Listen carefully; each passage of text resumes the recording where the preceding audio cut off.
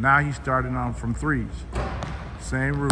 He's got to stay there until he makes 2 in a row. Once he makes 2 in a row, he can move to the next spot.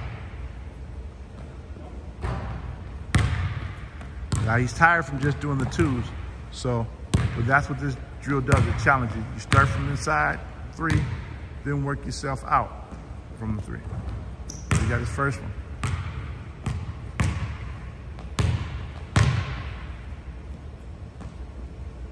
All right, still at the same spot.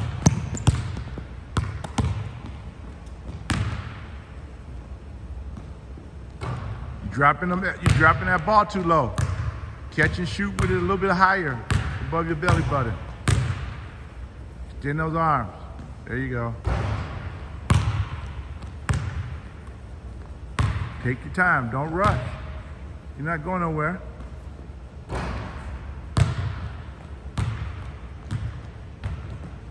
Plant your feet.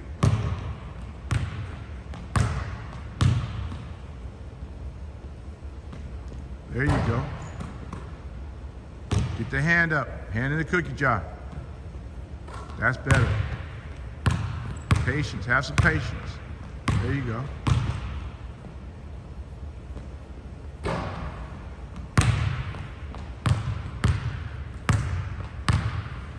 This is a really challenging drill, but I think it's one for especially your shooters.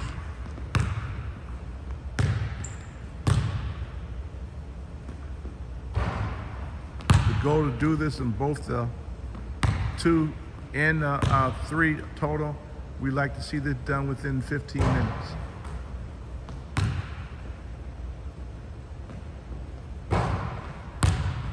So you made this one, he's got to move to the next one after he makes this one. All right, 2 in a row, so now he's moving.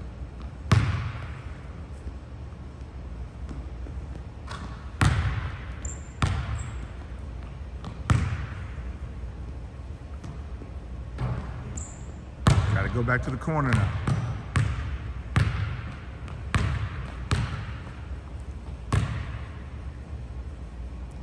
So as you can see, it's a challenging drill, but it's a good drill to work on.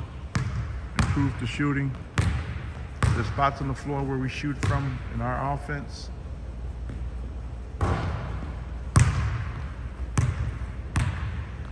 And it challenges our players. They just don't think they can shoot 1 and move on. We want them to get fatigued and shoot from when they're tired. So this is another thing that it does for us. All right, he made 2 in a row. Let's see how far he can go.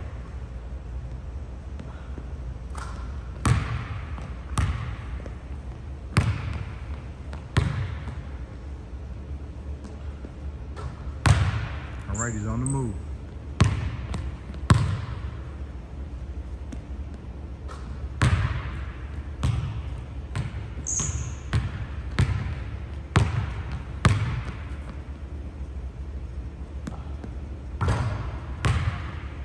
Christian is a sophomore. He was our team leading scorer this year. Had the highest average 3-point percentage-wise as well.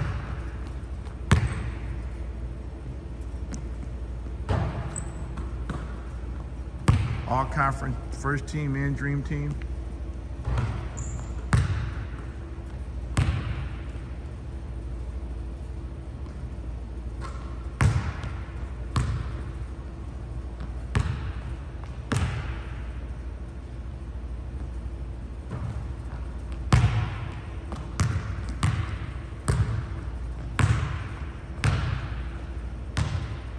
Now he's back at the corner.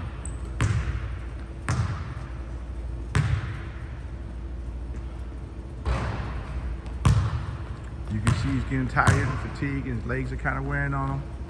Go back to your mechanics. Plant your feet, get the ball above your waistline. There you go.